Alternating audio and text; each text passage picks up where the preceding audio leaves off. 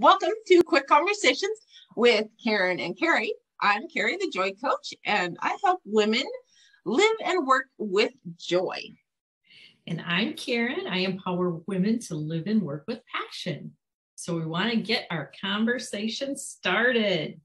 I didn't spill water on myself this time.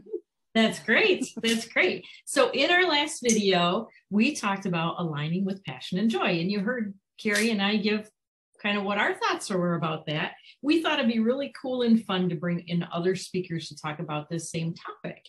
And I'd like to get other perspectives on this as well.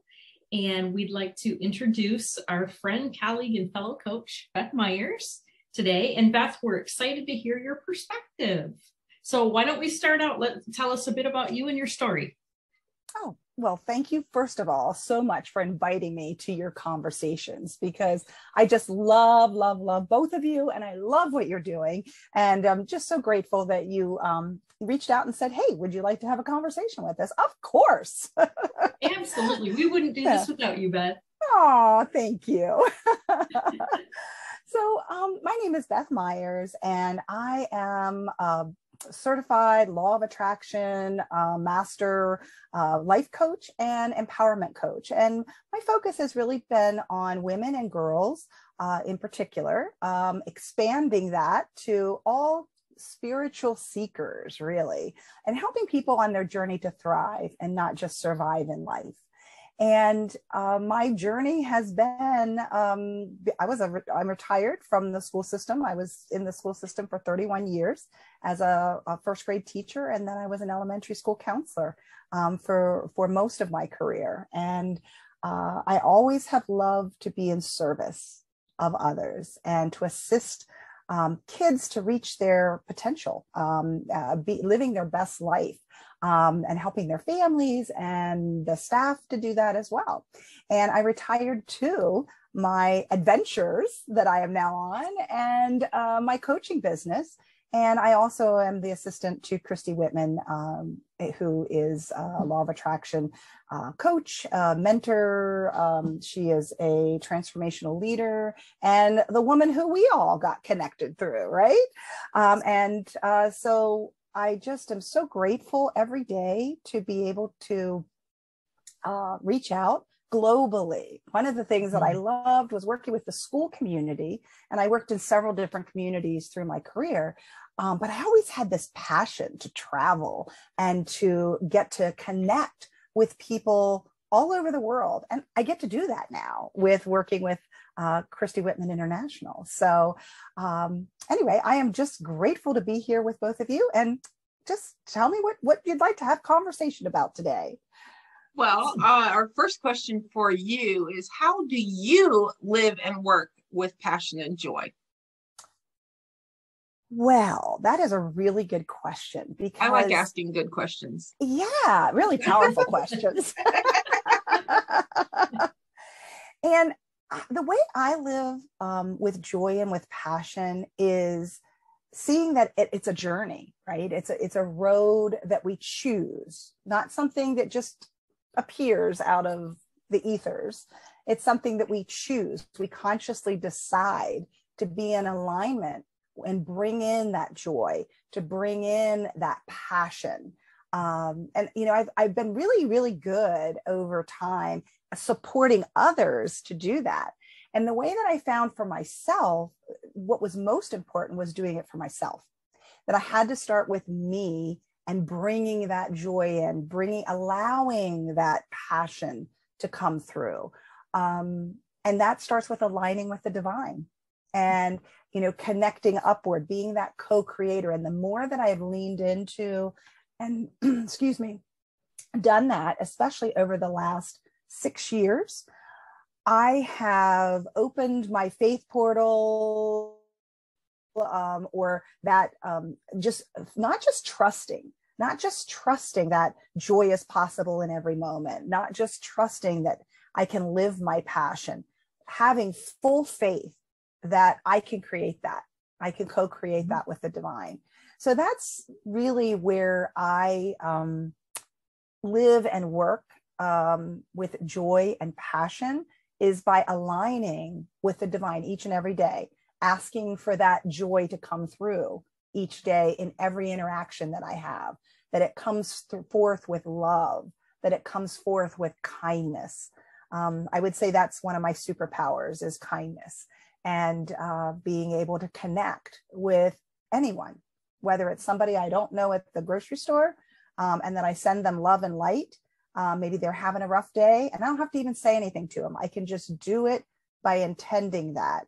And for me, that brings great joy. That is part of my passion of helping and serving others. That's awesome. Awesome. Thank you. So go ahead.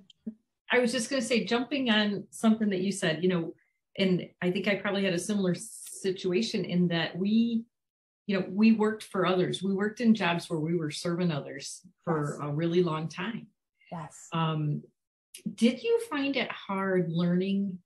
Oh, well, I guess during that time, do you feel like you were servicing yourself and putting yourself first, or did you find yourself in a situation where like your students and everybody else came first? Did you have a transition there? I had a transition along the way. I really, at the more personal development and therapy and coaching that I kept diving into, all throughout my career, it kept just up leveling for me. I always was in service of others, and sometimes at my detriment. I wasn't filling my own cup at times, and I would feel that, and I would know, okay, I need to do something to take care of myself. What is that going to be? Is it going to be going to the art therapist this time? Is it going to be going to the dance and movement therapist? Is it going to be going to a yoga class? Is it going to be going, I would cut exercise out of my day if things were really heavy at work that day. And I'd be there till 7 p.m. at night sometimes, because I was trying to catch up on things, because I was always, if there was something that was needed, I would take care of it. That's what I loved about being a school counselor, is the flexibility and the fluidity of serving in the moment. But then there becomes a time that becomes very bombarding if you're not filling yourself up and moving that, opening your heart to help people from that space, instead of feeling like you have to shut down, and then you're not serving anybody.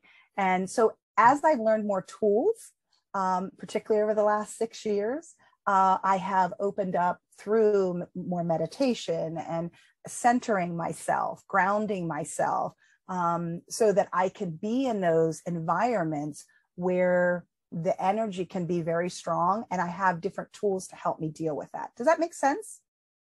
Oh, definitely. Yeah, absolutely. Yeah, absolutely. I think that's, something that especially hits women are filling ourselves up last, Yes. and that's kind of, I wondered if you had that experience too. Yes. I think that's definitely an epidemic. That's for the female and the women out there, is not filling our cups up, because we are the ones that nurture and, give and stuff like that. What would be, because everybody's world is busy. Everybody's busy. Women have multi things they're doing, kids and work, or, all their responsibilities. What's one simple thing that they can do to move into living with joy and living with passion? What's one simple thing you think would be beneficial to start? I believe that taking time for yourself, setting aside a time in your schedule. I'm really good when I schedule time. And I found that I show up when there's something on my schedule. And think of it as like, if you're one of those people, like I have been, a people pleaser, wanting to do everything for everybody else. And so it's being able to say, I'm doing this for me during this time. It used to be I would get up in the morning at 5 a.m. and I would get up, and that was my dedicated time to journal, to meditate, to take a walk, a meditative walk, just really soaking up the beauty of a walk in nature. And maybe I had my earbuds in and I was listening to a meditation or something, but something that feeds your soul. Find a dedicated time every day. Maybe that's a bubble bath for you, and listening to music that you love. It's not the same for everybody. And it's, something you've never done before. It's still something that you can learn to do. I never thought I could meditate. And I now can stay awake during a meditation and start to visualize that meditation when I used to fall asleep. And I knew my subconscious was getting it, but not my conscious self like I wanted to get it. And so it's a growth process, and it's being gentle with yourself. So the one thing I would say is schedule time for yourself. For some people, it may be locking the door when you're in the bathroom and putting a little sign on it saying, I'm not available for 15 minutes, I am hiding in the bathroom, darn That's it. Right. That's right. And for some women, can be men as well, it's taking that time and making sure that you honor that time for yourself. And you have to start putting those boundaries up sometimes, so that other people get that it's not that, mommy's in the bathroom, but you don't come knock on the door during that time, unless the house is on fire or you're choking or, something. But it's not for, hey, mom, he's picking on me, and get him to stop. So, other people, you treat, how you treat yourself is how you treat other people to treat you. So by you filling your own cup and taking that dedicated time for yourself, that will transfer to other people, and they will start to understand that, and they will start to respect that boundary. Nice. Now I have to teach the cat that. I shut the bathroom door and I get the little legs coming in. I'm like, oh. Yes. And sometimes we need a little break from them too. They love our energy, but right. Yeah. So, well, it's nice for us all to be recovering people pleasers. Yes. I think we're all in that boat. Yep. So, there we go. There is a club for that. Yes. You have a motto. Right. I promise myself not to be a people pleaser. I promise to keep my boundaries and set my time schedules.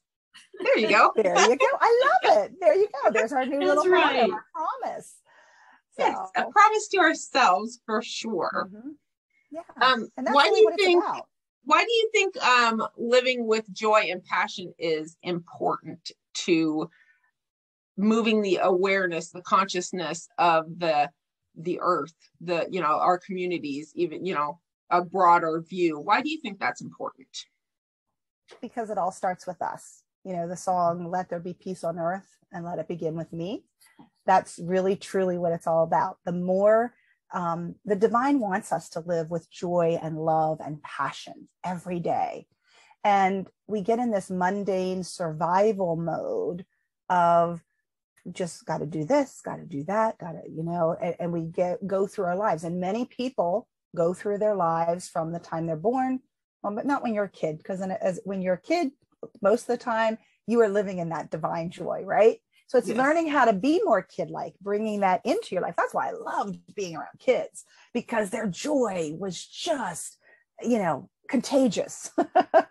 And so we can do that each and every day in each of the moments. And when we're not feeling that way, recognize it and decide to pivot into a better feeling thought, to move up to that ability. Joy is one of the highest vibrating emotions, right?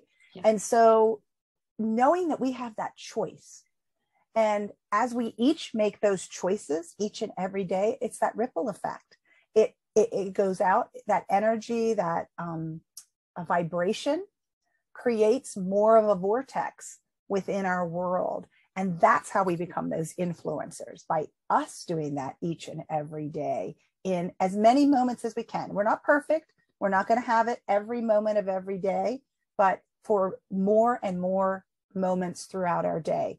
And the more we expand that, the greater we expand our influence in the world. Absolutely. And I think what's great about that, we're all light workers. And we have the awareness. We know when we're not feeling good, we're not aligned. And we know how to get ourselves back in alignment after everything that we've done and learned and our communities and this and that. But it's also being understanding, I think, once you have that awareness of being understanding of, you can tell when someone's off or when they're out of alignment, but sending them light and love without taking on their negative energy and without letting them deal with it in their own way. No judgment, right? Yes. We know they're dealing with their stuff the best way they know how at that moment, but we don't have to take them. No, we don't. We don't have to rescue them. Right. We don't have to rescue them from what they're choosing to do in that moment, because that's their life journey. And that has been a huge awareness for me as I've continued doing this work from when I retired to now. If I went back into the school system, I would do some things differently, because I realized that I, played rescuer a lot of times. And, I always wanted kids to stand in their power, and I helped them to do that. But I think I would approach it a little bit differently with the skills and the tools that I have now. And, that's our life's journey. Just keep collecting those tools, but not in a toolbox that stays closed. It's in that toolbox that stays open, that there's always that tool for that perfect situation we might be in, that opportunity that comes along for us to learn to shift even our perspective, our thoughts, our words, our actions, our emotions, right? So yeah, there's definitely lots of tools that I wish I had as a child. No regrets, because my life journey has brought me to this, but I get to share those now with my children to make their life more productive, more better. That sounds awesome. More better. Yeah. More better. There you go. Well, to give them, if they're open to hearing it, right? It gives them that opportunity to not struggle in the way that we struggled with some of the baggage that we've held on to for X period of time. It shrinks the time that they may experience the discord, the discomfort, because they're open to learning new tools where they are. And that's the thing I found with kids at school too, is they were open to learning new things and willing to try and apply them, and that's what, people who are wanting to move into personal development and continue to up-level their lives, that's where they are too, more like kids are, of being open to learning new tools, learning new strategies. And they may not be comfortable at first, but that's part of the journey too. That's a great insight. I'm sure we weren't comfortable either, and I could easily go back and say, I wish I would have known all these things back when my daughter was little. I probably would have handled things differently. Right. Yeah. But the fact of the matter is, she's in her early 20s and finding her way, and we have the best conversations now. Yeah. So, you can share that awareness or share those things that are important at no matter what age your kids are. That's right. Yeah. That's right. Spreading the joy and the love. That's Definitely. right. Yes. That's right. Definitely. Beth, what do you like most about your current path? What do you like what lights you up the most about the coaching you're doing and assisting Christy, and what comes to mind? What's the best part of all that right now?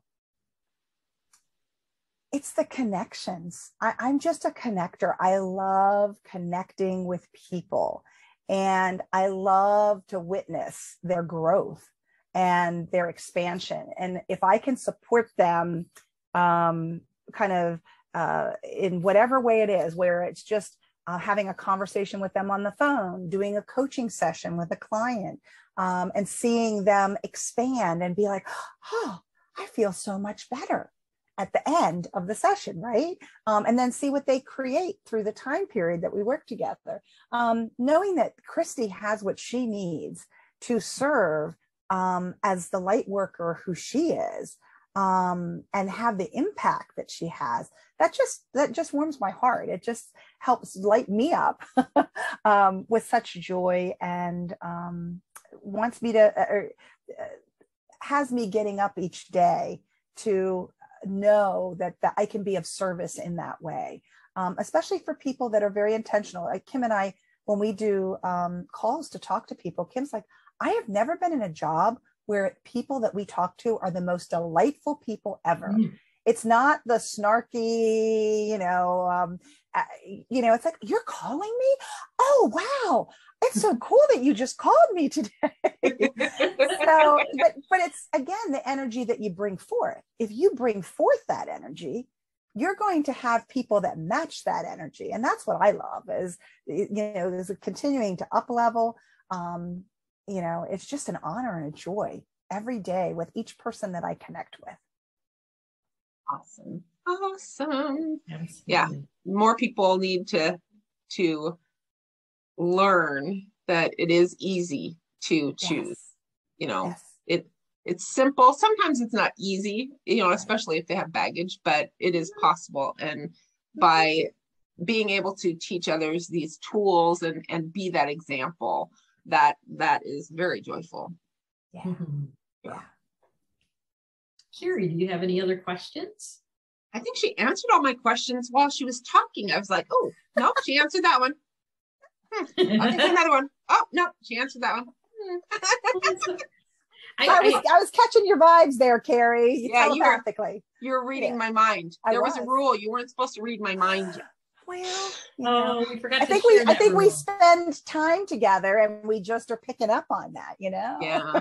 I wish my husband would pick up on some of the things. That would be joyful. Yeah, there you go. It'd be awesome. Yes. Well, Beth, what cool projects or programs are you working on right now? What are you excited about that's happening in your neck of the woods? Well, thanks Anything for you want to asking. share?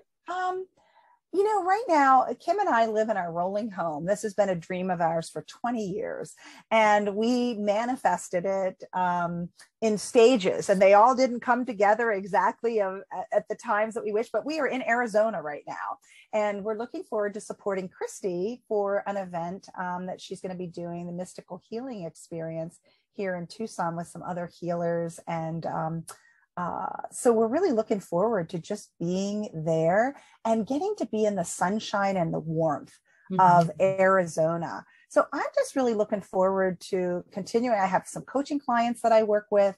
I look forward to their sessions each week, and the Desire Factor Coach movement that we have, and just, connecting with others and getting to meet some of the coaches actually this weekend, and then the weekend of the event, getting to meet different people that we've met through the QSCA and Desire Factor Coaching, and just working for Christy. So that's really kind of the projects I'm working on. My own business is there's desires I have with wanting to continue to expand that, but I had to get this rolling home. I'm a Cancer, so I'm, very much about home, and, so this has been moving into our flow with being portable and flexible, but on the road a lot. We took the journey from Maryland in March to now here in Tucson. So that's kind of what's going on for me at the moment. Oh, that's awesome. It's such an incredible journey. What a fun thing. It has been. And we learn so much and meet the coolest people, whether they're our neighbor at the campsite, whether they are somebody that works in the office, somebody that we meet in the town, maybe one of the waitresses at a restaurant that we go to or something. And then, of course, the people that we connect with through Christy Whitman International and through my own business. So amazing. Awesome. Fun. Well, we're so excited that you came and had a conversation with us. You didn't have our conversation. We had a conversation. Yes. Awesome. So for the viewers that are going to watch this video, please put your comments below. We'd love to hear your feedback and your thoughts. And And if you can let us know, how do you live with joy and passion? That would be great to know. Let's get the conversation started. Yes. And she has a really cool mug. Look at hers. Oh, I rainbowy. Like that. Thank you. Thank you. From one of our travels in, where were we? Destin, Florida. Nice. Nice. Awesome. And if you guys want to check out Beth's information, we'll be putting it in the link above. That's usually above, usually where it is. Yes.